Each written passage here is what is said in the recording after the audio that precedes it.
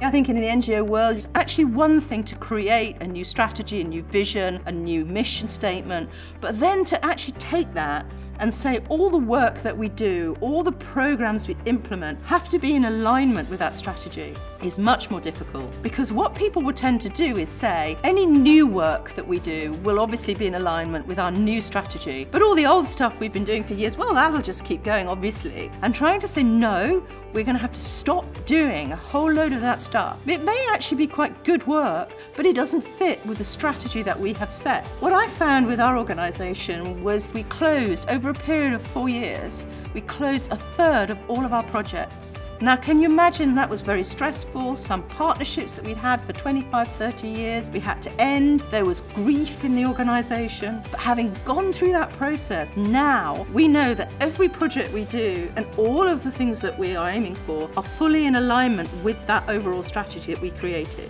The world out there is constantly changing, so our organisation needs to constantly evolve and keep its eye on the horizon, and that is true whether you're working in the oil industry, whether you're working in a public sector, museum or a theatre, or whether you're working in a not-for-profit NGO.